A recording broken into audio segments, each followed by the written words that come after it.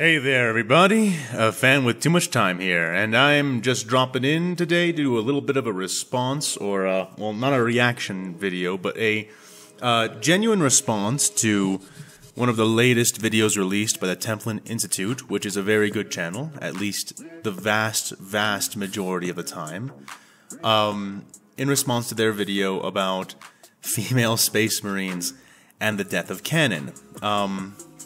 And if you haven't watched the video yet, go ahead and watch it. They deserve that much from us. They do pretty good work the vast majority of the time, so, you know, it's not right to pile on people when they have one bad take. But I do think this is a bad take. And I'll go ahead and just explain the few reasons why and where I think they went kind of wrong with that take, which really is all that it is. So don't pile on them too hard. You know, it's hard doing what we do. It's hard to write. It's hard to make these videos. So everybody chill. But that being said, here is some legitimate criticism of the concept and the way they handled it. So basically, long story short, the Templin Institute posits that it is extremely possible that there could be female space marines. That not only could the gene seed implantation process be used more or less seamlessly on women, but that it could also be the case that there are entire chapters of female space marines already. And they do admittedly try to, you know, pull up a little bit on that last statement by saying that it's probably unlikely. But, there are a few issues with that kind of thing. Now, their main defense for all of this, for these statements, in that they could be the case, even though they're just not depicted in anything but what might be the earliest versions of any kind of 40k canon, where Space Marines are not even what they are today, rather they're mostly just hyped up people in powered armor. There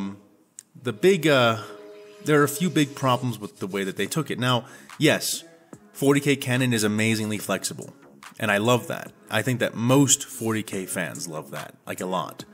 That being said, there are a few things that, through enormous repetition of canon, just can be assumed to not be the case. And there being female space marines in existence already is one of them.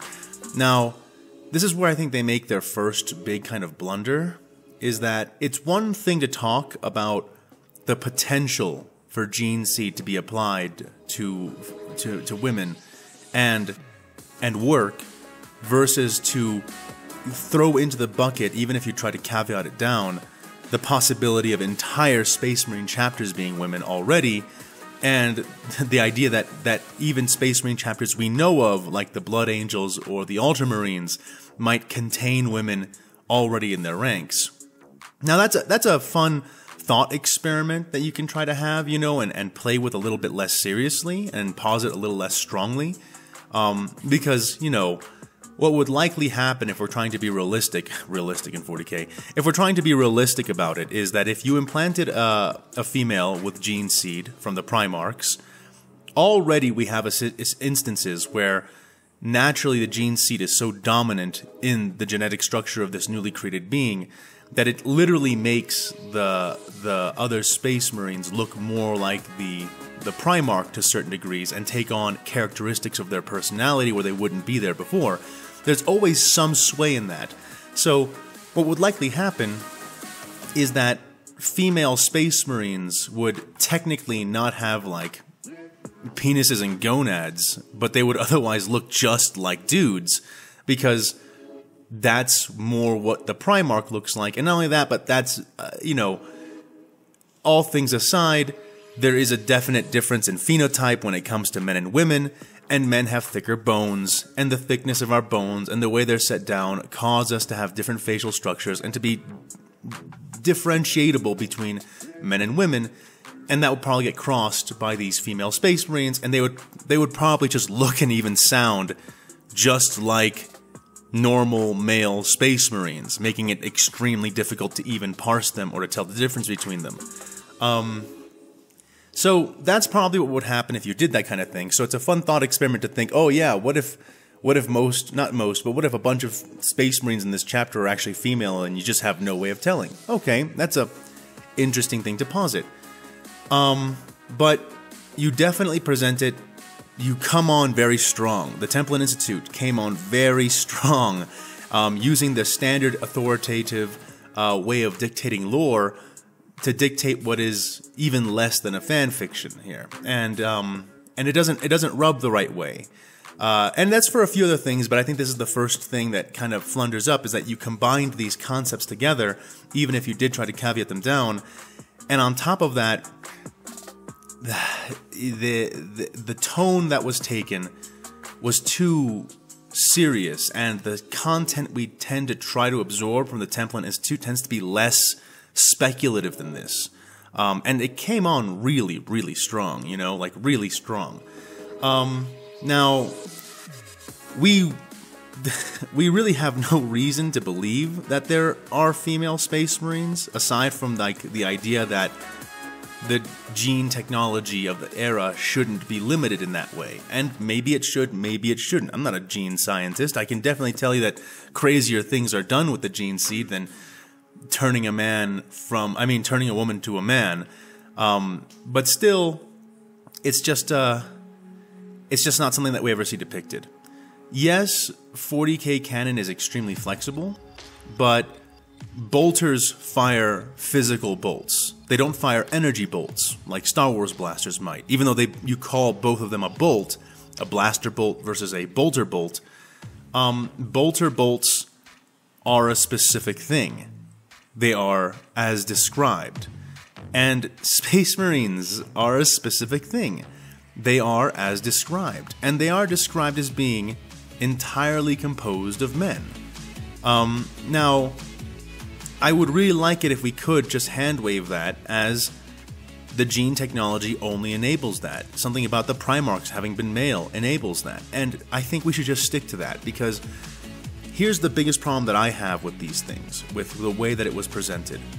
Without directly stating it, but implying it all over the place, it implies an enormous amount of mindless misogyny in the Imperium. And listen, I'm not saying the Imperium has to be virtuous. It doesn't. But the Imperium does have its virtues, just as it has its tremendous flaws. And one of the few virtues the Imperium has shown by and large is that they're not misogynist, that they don't have they don't have the leeway for misogyny. There are certain planets, very specific planets, where the culture is more misogynistic and women are barred from joining the Guard, but we even see that in the Caiaphas Cain books being chopped up and taken apart because it's just not gonna work when you need to combine two regiments together to get something back to full strength, and the Administratum and the Commissariat are simply not gonna deal with your misogynist bullshit. So, when you imply that there could be whole chapters of female Space Marines floating around out there who are just called men and given masculine titles and are just made to disguise themselves as men and to never accept or acknowledge or state in any way that they are or were women, it leaves a very bad taste in my mouth, because the next question is why? And the only reason is blind misogyny, or at least one of the very few reasons. I don't really know what else you could put there. It's like it's some bias against women, and there really shouldn't be that bias. There really shouldn't be that bias. It's not a thing that the Imperium generally does, but it's a thing that would definitely be implied, especially if it's like the fucking Blood Angels or the Ultramarines are women or have women in their ranks, and they simply refuse categorically to acknowledge it. It implies a level of toxicity that we don't really want in the Imperium's canon. You know, you can go ahead and say, oh, it's alright for them to do genocide, but if misogyny is too far, yeah, it is. You know, let's not pretend here that all these things are equal, or that in our modern times there isn't a huge political charge to the very concept of misogyny versus the universal, time-tested and time-true horror of genocide, which the Imperium was basically built on. They're different things. They add different nuances. They make the universe feel very different. And one thing that I've kind of liked about the desperation of the 40K universe is that by and large, a lot of our modern day sins like racism and sexism have been obliterated from the Imperium, at least insofar as baseline humanity is concerned, because there just isn't enough room to accommodate it. You know, here we are, we're in the deep shit, everything is real as fuck, and so there's no time for that. We've got no time for that.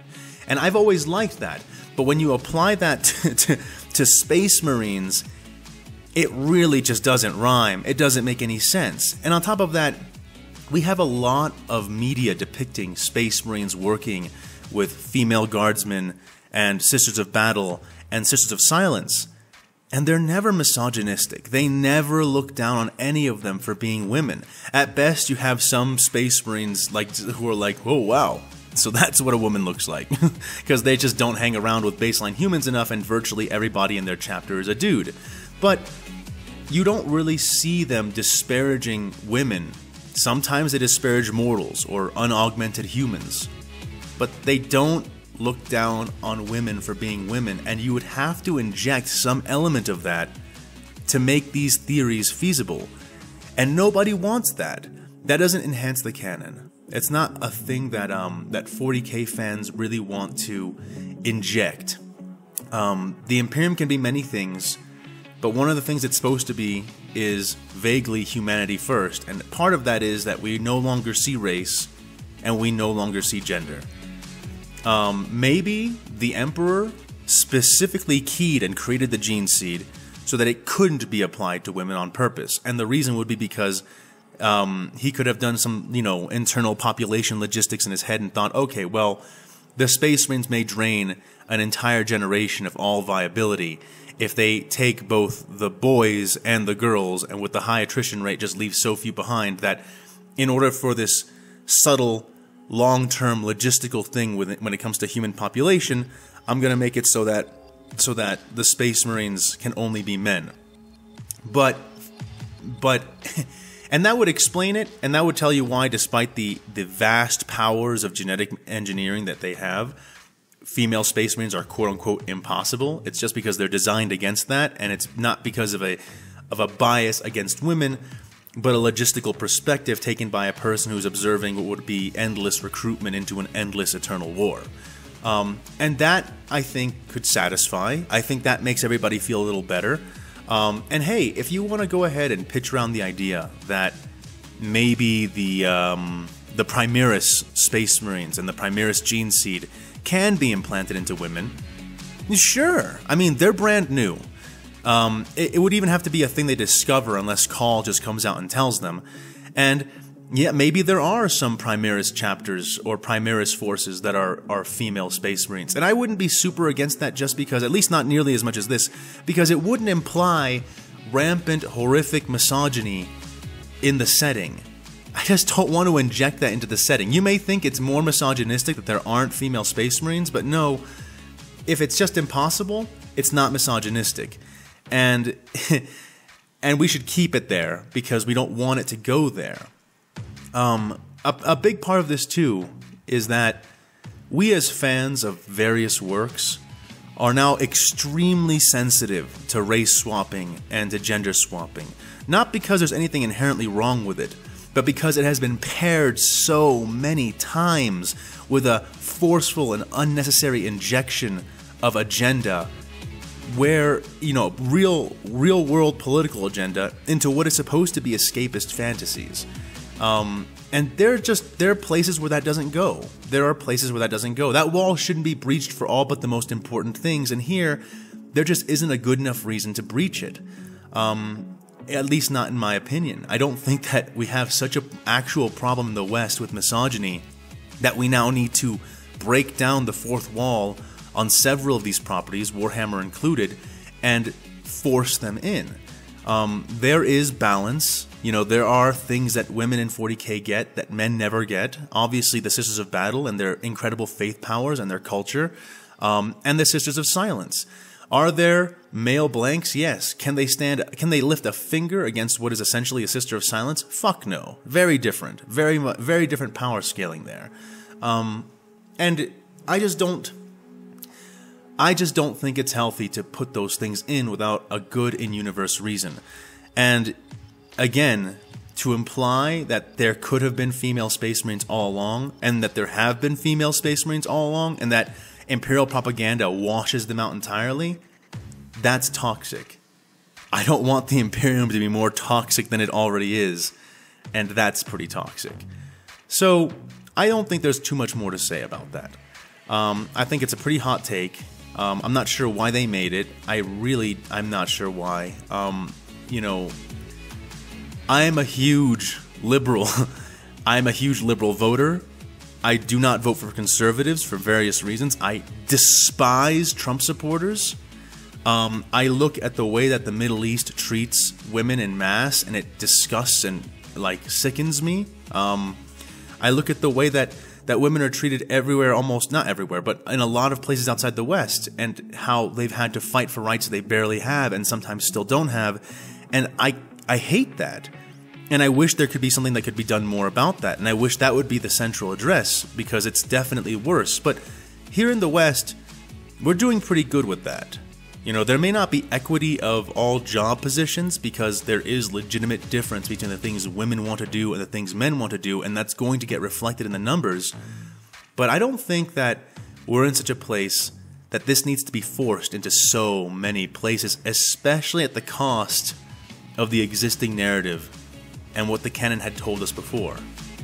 Because you greatly detriment the Imperium's balls to the walls utility, and just, like, we have no time for these to them legitimately primitive problems when we have an eternal war to fight. You greatly reduce that when you depict the Imperium as going this far, this hard, for this long, concealing the ability to create and then to actually employ female Space Marines.